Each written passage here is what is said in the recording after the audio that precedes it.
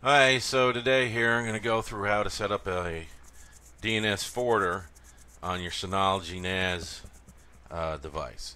So right now I have my desktop here pointed to 192.168.2.7 for my DNS server.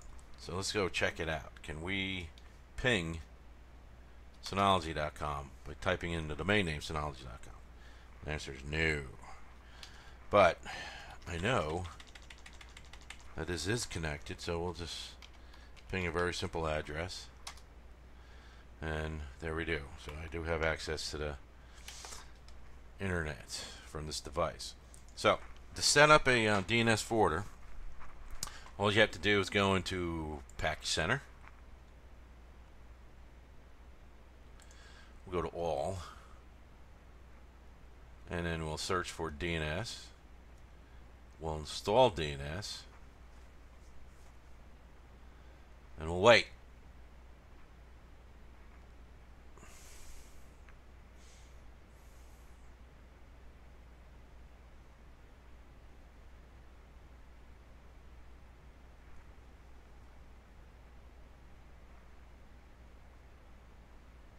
But as we can see, I successfully installed it right there. So we'll just hit clear, and now I'm not going to access it from here because you'll probably wind up accessing it from this.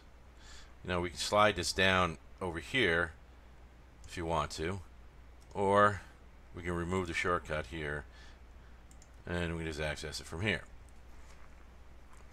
Alright, so now we want to create what's called a resolution, what Synology is calling a resolution server here, and we now pick up the IP address that was configured, or in this case a DNS server that was configured when I set up the device to add the IP address. Now that can be found underneath Control Panel, Network,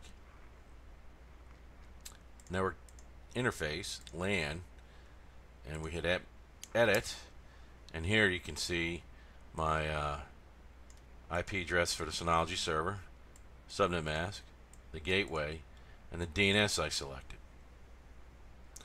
Alright, so now that's where that IP address came from. So now all we got to do to create a forwarding DNS server is hit the magic enable. Now we're going to do source IP address here. I'm only going to allow a class C, in other words for this network here, .0 to 255 to access the Synology for DNS dips. We go here, we have to create, we select subnet, and now we put in the network address of my subnet, and then we put in the mask. This is a class C /24. That is completely wrong. Let's go back here and do it the correct way.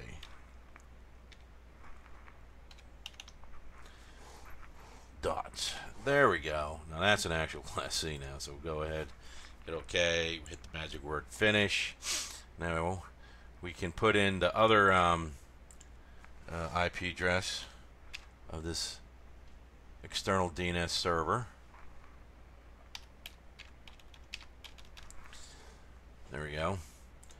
Now I'm going to keep it forward first, so this will tell the Synology to say, hey, when it looks for Synology.com, is to hit these servers and get a return IP address. So now we're going to hit the magic apply and see if it's done. Yep, it's done. Let's just close out of here. It's in giggles. Now let's go back here. So we know we have access by just doing the IP address. Let's see if we can ping Synology, and well, that's different. So we'd have here 100% packet loss. So let's see something else here. Did I spell it right? We can do this. Alright, so we know we got the Googles. Let's do something else here.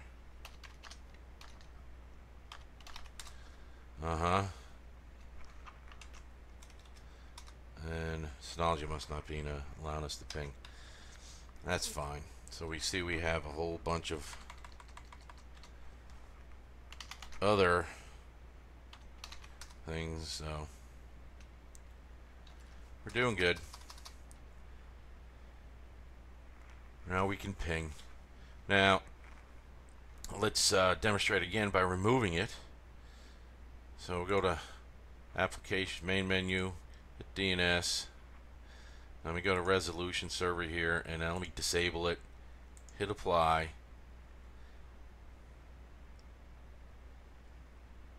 Wait, let's pop up our thing, and let's see if we get a unknown host.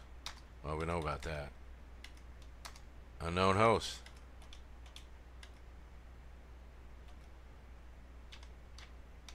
Unknown host.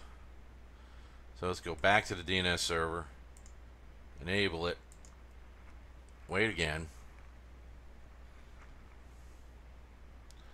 Source IP still there? Yep. Go back. Yep, it's working. There you go. I actually should do a dig so you can see the time difference. Alright, you can dig, you can see the times difference. So let's do dig office.com. Let's see what it does do to forwarding. So what do we have here? So it took 33 microseconds. Let's do it again. Now we see it shot it down slower. Now we got 0 because it's caching it. So there you go. It's working.